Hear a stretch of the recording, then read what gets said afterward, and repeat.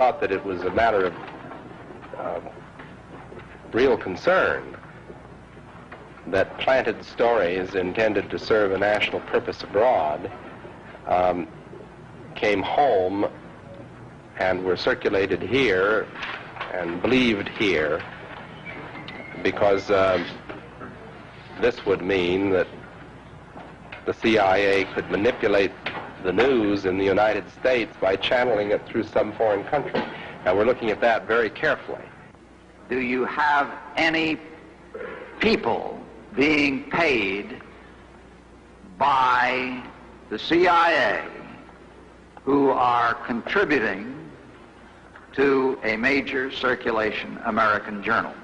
We do have people who submit pieces to two American journals. Do you have any people paid by the CIA who are working for television networks? This, I think, gets into the kind of getting into the details, Mr. Chairman, that I'd like to get into in executive session.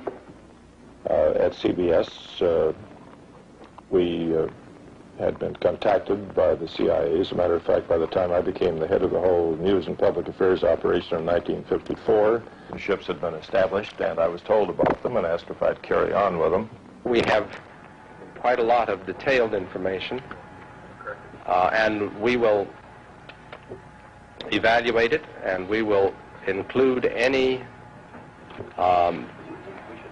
evidence of wrongdoing or any evidence of impropriety in our final report and make recommendations.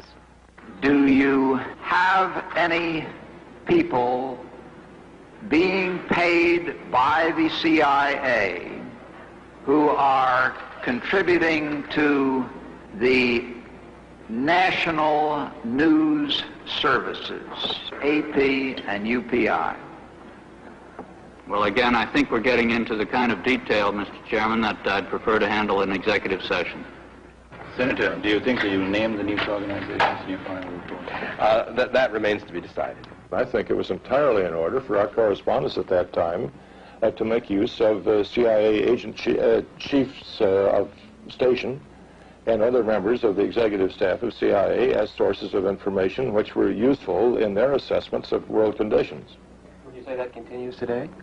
Well, I would think probably for a reporter it would continue today, but because of all of the revelations of the period of the 1970s, it seems to me that a reporter's got to be much more circumspect in doing it now, or he runs the risk of at least being looked at with considerable disfavor by the public.